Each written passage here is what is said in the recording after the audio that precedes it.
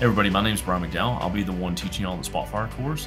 Give you a little background about myself. Did my bachelor's in geology at Texas A&M, a master's in petroleum engineering at Colorado School of Mines, and I'm currently finishing out my PhD. In this course, we're going to go through using TIBCO Spotfire for oil and gas applications.